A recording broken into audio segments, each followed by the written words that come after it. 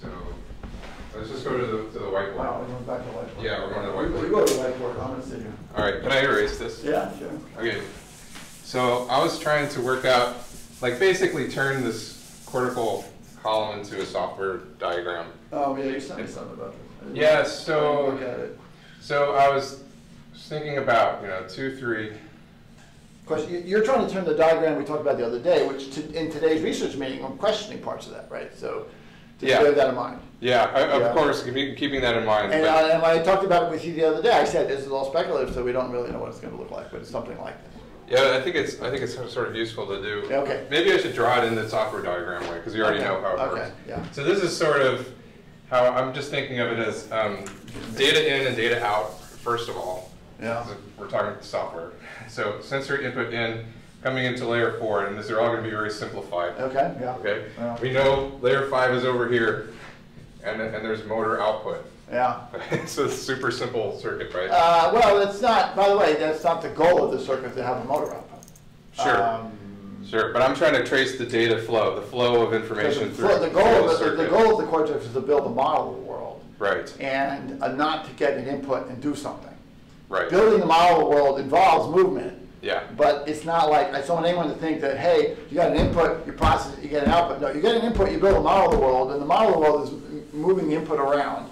Right. But it's not to do something necessarily yet. Yeah, okay? I can see that. Yeah. Okay. But again, I'm just trying to trace the data flow, and so I was trying to separate, because there's obviously this is a driver signal. That's a driver signal. This is By the way, also a driver if you're signal. going to draw that, you shouldn't put 2, 3 in there. You should just put 3. Okay. I'm not saying that it doesn't drive 2, but if you're going to draw that box 3 to box 5, it's layer 3 to layer 5. Okay. And then let's put, I was going to put 6A, right? 6A, right? Yeah, 6A down here. And there would be another driver signal. Not that driver, yes, but the other way is not a driver. And this way is not. So this would be feedback modulatory something. Yeah. Okay. Prediction. Yeah. Yeah. And there's a feedback. Not really, actually. Okay. We have that in the original columns paper, but we knew that wasn't quite right. Okay. And you don't need it anymore if 6A representations in the grid cell modules are unique to the object. Okay. So there actually physically in most parts of the neocortex there's no evidence for 3 to 4. There are some places where people see it, but not much. Okay. So let's leave that as that, because we're gonna have a separate flow chart going back to 4. Yeah. 5, right. Yes. There. Yeah. Yeah. So let's move on to here. So that's going to be a driver too. That's a driver. That's well documented. And then we need 6B, which that's the current thinking, yes. Current. In the discussion we had the other day. And essentially the same loop here as on the. Let me think about that. Right.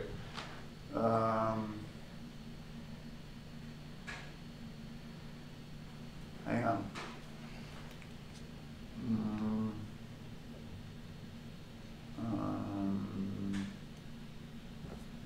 6B to 5. I'm not certain about that second signal there. Let's keep going. Not certain about but this would be location. In this particular version of the model, this would be location and orientation. This would be place. Because here's the thing you need, Matt. When I move, as I'm anticipating my movement, right? I have to get that anticipated new location has to leave 6B. So 6B represents also the new location as I move. We're going to make a prediction here, right? Yeah, but that's not, I need to do more than a prediction. Okay. Because it has to get all the way back to 4, right?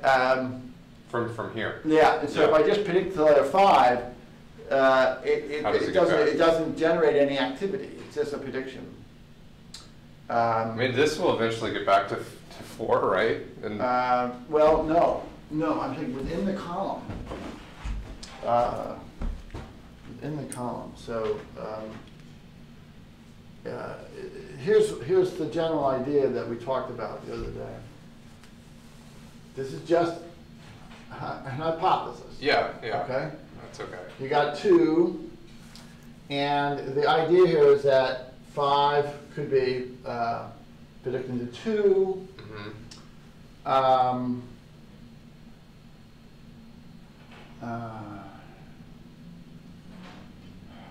see, this is where it starts falling apart.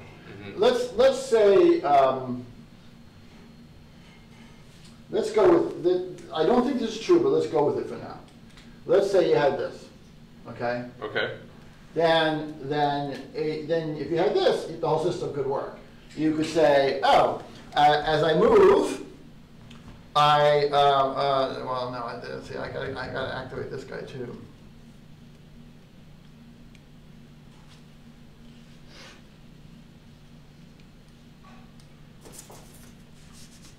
So you're asking us to fill in things that we haven't done before. So. Well, that's okay. So true. I have to get a prediction back to layer 4. That's the goal. Yes. The goal is to get a prediction back here, and there has to be you can end up with a prediction input to 4, but everything else flowing back, which has to not be a prediction, it has to be an activity, right? Otherwise you wouldn't get here. The prediction stops. It doesn't go any further until the next input comes in. Right, right. So what under this scenario here, 3 would be what's actually occurring in the world, and 2 would be a sort of a prediction of what's going to occur based on my movement, something like that, right? Mm-hmm. And it still has to get back to 4. So one way to do that, you could have this like here, like this. But if I'm going to do that, I might as well just go do this. I guess I'm thinking about it. Might as well do this. If 3 can predict 4, then 2 can predict 4, and then I would be done. Is there no evidence of that? Well, as I said, it's kind of screwy. If you look at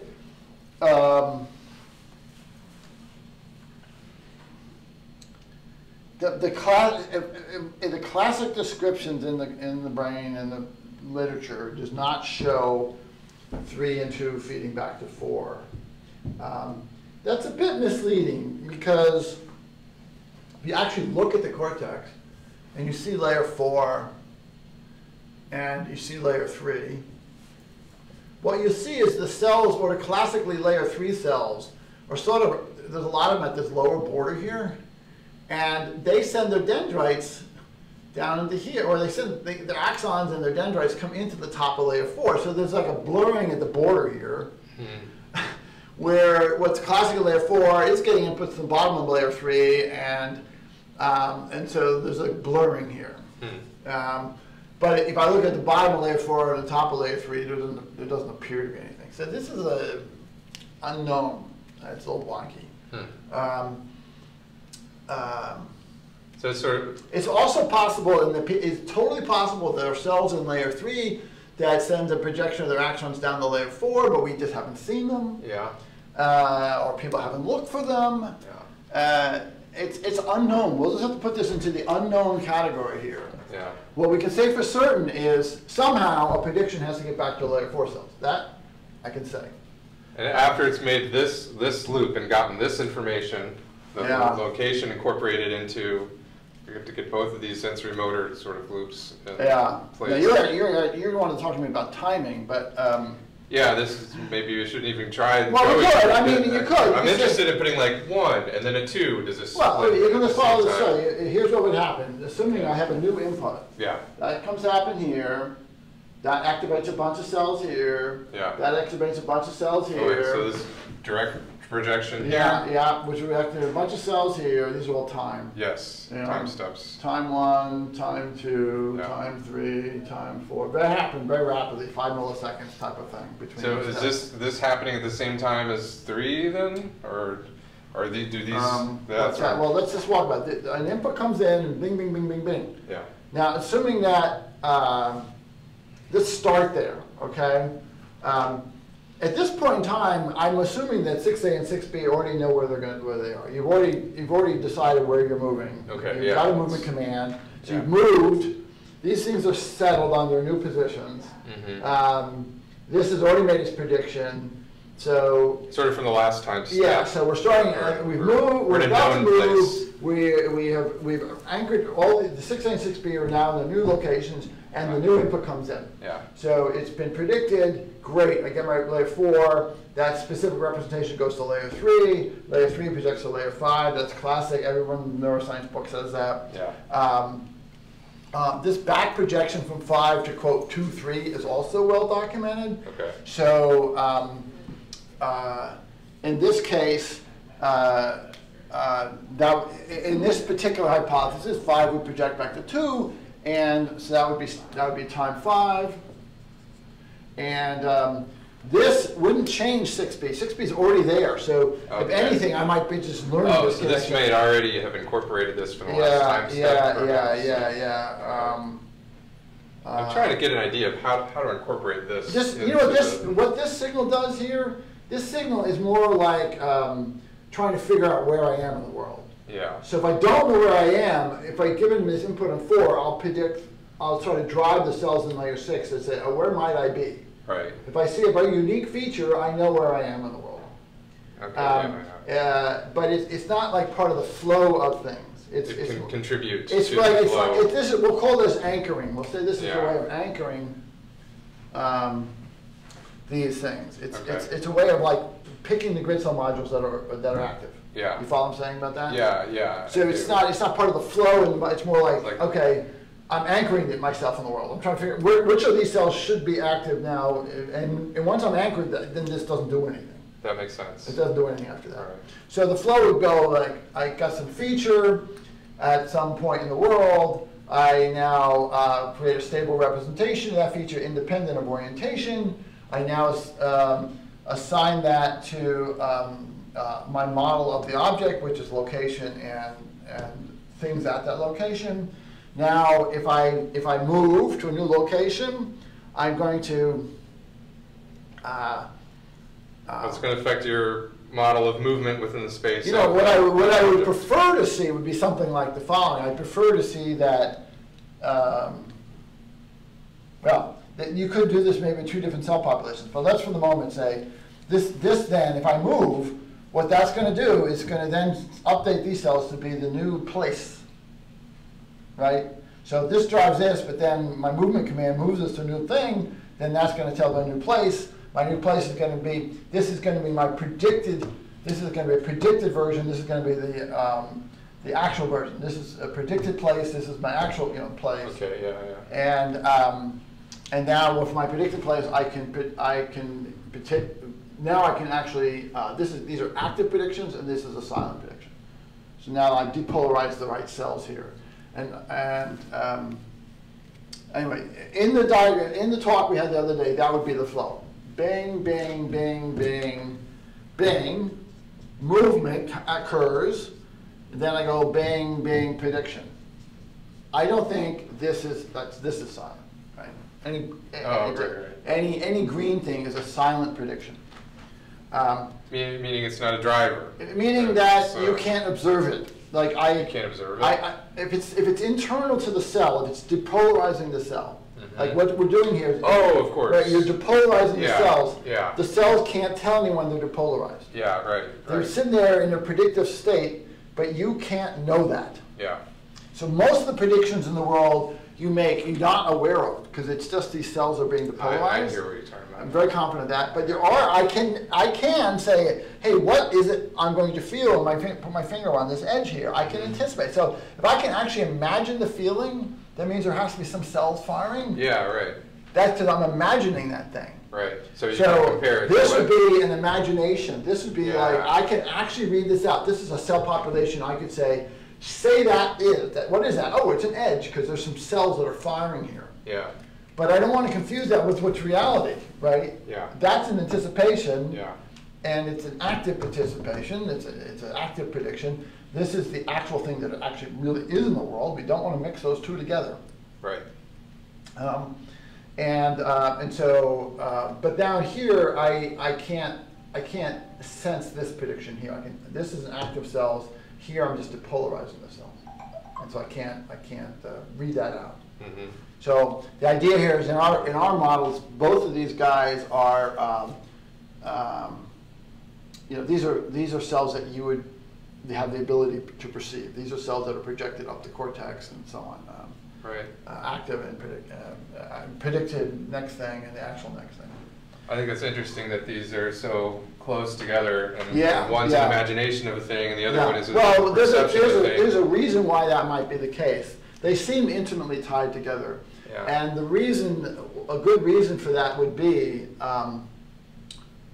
let me just draw it over here if I can do that. Sure. All right, this may be a part of the answer. This is 4, 3, and 2. Yeah. Here's your input. One of the things that happens here is that there's these shared mini-column response properties across all of these things, right? Mm-hmm. So that may play a key role in the solution here. In the following way, imagine layer 4 gets an input, and layer 4 input drives which mini-columns are active. Right. And it's going to drive which mini-columns are active in both of these things. Right. It's sort of saying, you guys are going to learn something, but you're all going to learn the same thing in some way. And so in our diagram here, I come back to here from layer 5. Yeah. And this guy goes, to layer 5. What we're doing though is when we're forming a representation in 2 and forming representation in 3, they're going to be sort of derived from the same mini-columns, if you will. Mm-hmm. So I want these two things. The representation of layer 3 is going to use the same mini-columns as the representation of layer 2. I want to force that. Yeah. Because I'm coupling these two guys together, and the advantage of that is that when I have to learn a projection from 5 to 2, I'm going to pick the same mini-columns that I use going from 3 to 5. And so it's going to guarantee me that if I think from a mini-column perspective, that if this mini-column is active on the way over, this one's going to be active on the way back. And if this one's active on the way over, this one's going to be active on the way back. It's sort of forcing these two representations to be similar. Yeah. Well, give it there. And by the way, this could be how. We were talking just a moment ago about how 4 isn't. We don't get these projections from layer. Remember we were talking about 3 doesn't project back to layer 4. Yes. But they do share the mini-columns. Yes. And mini-columns are defined by inhibitory cells. These bipolar inhibitory cells, which span layers. Okay. So this could be the solution. It could be. Should I remove this because we're talking about how this doesn't exist? Well, in some sense, I'm saying how it could exist. Okay. When I say it doesn't exist, the pyramidal cells in layer 3 do not project to the stellate cells. It's not a projection; it's a sink. It's not these cells, the pyramidal cells. The excitatory pyramidal cells do not connect to the excitatory cells here. Right. Right. But the inhibitory. But we do know that these mini-columns span across all the layers here, right? Meaning there's a tying between these guys, and that tying is going to be the best hypothesis of what things is these bipolar cells, or sometimes they're called chandelier. Not the chandelier ones, they're the other one. I forgot the name. Oh gosh. It begins with a C. Anyway, let's call them bipolar cells because they're a form of bipolar cells. Okay. So these are like these inhibitory neurons that span mini-columns and they define the mini-column. So in that regard, one could say the following. When I pick back to here, I'm going to invoke these set of mini-columns, and I will invoke these set of mini-columns down here. It's not going to be on a cell-to-cell basis. Right? I can't say this particular population of cells is going to invoke this particular population of cells. Yeah. What I can say is that this set of mini-columns will invoke the same set of mini-columns here. Yes. Right. Which is not it's not a very specific prediction, but it is still a prediction. So do you think that? I mean, it sort of seems obvious that as mini-columns activate in 4, that could select cells in these 2 layers to be available, or somehow select them. On the way back, this could select a different set of mini-columns that would enforce some activity in layer 4. Well, I'm saying is that we want the backflow to make a prediction here. Yes. And when we normally think of a prediction like from layer 6, 8, or 4, we think it is a very specific cell population to a very specific cell population. Yes. What I'm saying is that the prediction coming back may be a specific mini-column population to a specific mini-column population. That makes sense. And that fits the biology. Yeah. I'm not sure what the implications of that are, but that fits the biology. That's what I would expect to happen. If you invoke a mini-column here, it's going to invoke the mini-column across all layers. Yeah. So if layer 5 predicting back here can say, I'm going to tell you, here's my prediction. Oh, this is really interesting. Okay, this is going to take much more time to figure this out than we did. There's the idea here, because even these mini columns they seem to span all the layers, every one of them. Every single damn layer seems to be the same mini columns have basically the same sort of invocation, if you will. It's hard to make that work in my head with layers. Well, that could be the key to making it work. Yeah. Well, okay. I bet it is. The thought here is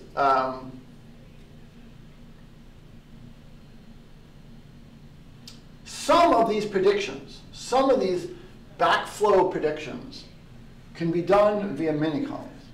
I could predict the next mini-columns, such as projecting back to layer 2, and if I think about, and then I could predict the next and then it would invoke depolarize the mini-columns in this layer, the cells in all these mini-columns in this layer. The one way to think about this, if you depolarize the cells in mini-columns, what you're predicting is the input. It's like I'm predicting this note in the melody, the next note in the melody. Yeah. But I'm not predicting the specific. It's like an inner context. Yes, I'm not predicting the context. It's just saying like, hey, you know what? As long as it's an interval of a third, we're good. Yeah. I'm not saying I'm predicting the interval of a third. That's the 23rd interval in. It's like a spatial feature. It's just a spatial selection. It's predicting the output of the spatial pooler. Yeah. What you're predicting. Exactly. This prediction we were doing from here to here was more specific than that. It was saying that you have a very specific cell population here. I think the domino people are here, so we probably have to wrap this up. Okay, we can wrap it up. Give me 5 minutes. Okay, but this is a great idea. This is a great idea that it's always bothered me. Why do we have these mini columns across all the layers? Yeah. It makes no sense to me. I understand why we have them in our sequence memory algorithm. We have a reason why they're there. It's a beautiful idea. I'm almost certain it's correct. People love it. Neuroscience people really catch on to that. They go, oh, that's a really great idea.